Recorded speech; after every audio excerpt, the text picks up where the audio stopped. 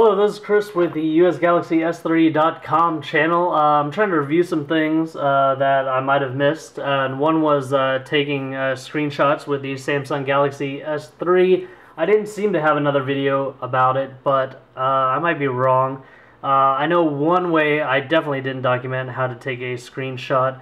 Right now, this is the Sprint version of the Samsung Galaxy S3. It's run Jelly Bean Domination. We're going to have some videos about that later, but it is based off of an actual over-the-air release of Jelly Bean for the Sprint Samsung Galaxy S3. Actually, it might be a leak, but whatever.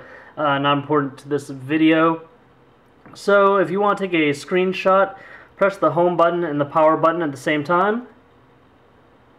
And then you get a screenshot. You can see this Jelly Bean. You get that nice big preview of that screenshot right there. Fortunately, Jelly Bean Domination ROM does give you the nice little stacked notification for your first notification, so you can see multiple emails right there.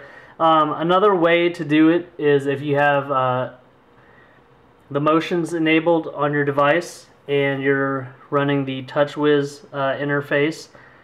Let's go into the settings. It should be there somewhere. Motion, so on or off.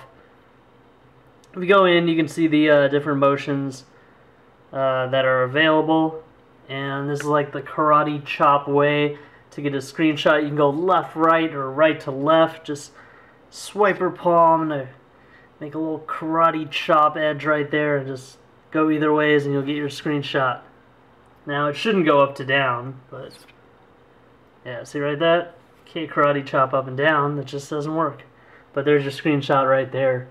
So for more information about the US versions of the Samsung Galaxy S3 ROMs and all sorts of stuff, please like my video, subscribe to my YouTube channel.